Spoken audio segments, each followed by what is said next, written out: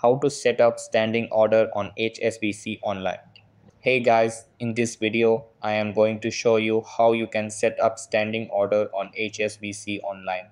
So make sure to watch this video till the end and let's get started. So in order to set up standing order on HSBC online, you have to follow these steps.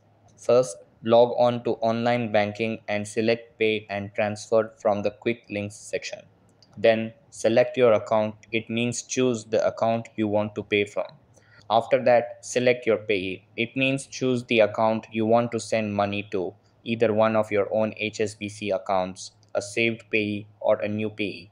Then confirm it's a standing order. It means follow the on-screen instructions. When asked if it's a standing order, select yes. After that, enter details like confirm the frequency, start and end dates of the standing order.